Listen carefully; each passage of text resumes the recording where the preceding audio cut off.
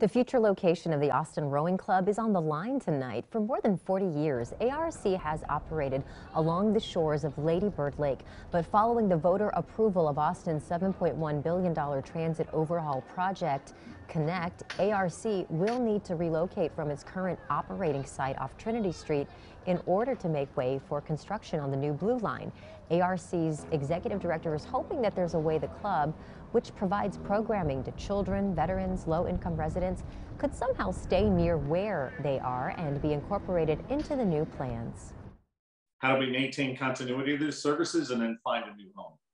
Again, I hope that new home in some way can be at or near the current location, because then we get the multiplier, the benefit of transit to the Austin community to beautiful Lady Bird Lake.